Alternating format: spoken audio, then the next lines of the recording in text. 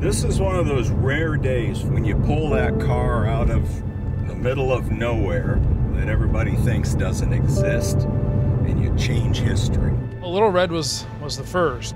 For years, decades, it's been accepted this car was crushed. Everybody just believed it. The fact that they found it, and it was out there.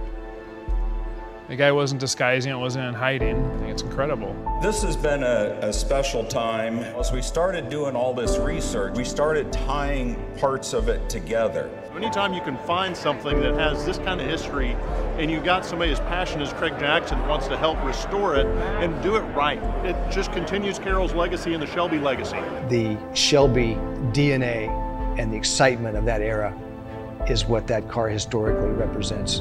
In my opinion, it's priceless. The DNA that now lives and breathes in all these modern cars, it all began right here. It's an amazing journey of researching these cars.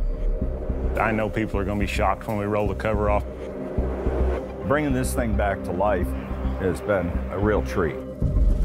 Everything is as accurate as it can be. This is truly a piece of history.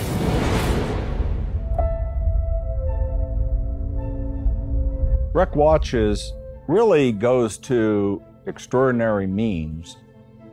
Part of their theory, the recycled, recovered, reclaimed, really held true to what they wanted to do to what we had just done in restoring these two cars. I think having the actual pieces of the cars in the P-51 Wreck Watches will be a very cool, unique timepiece.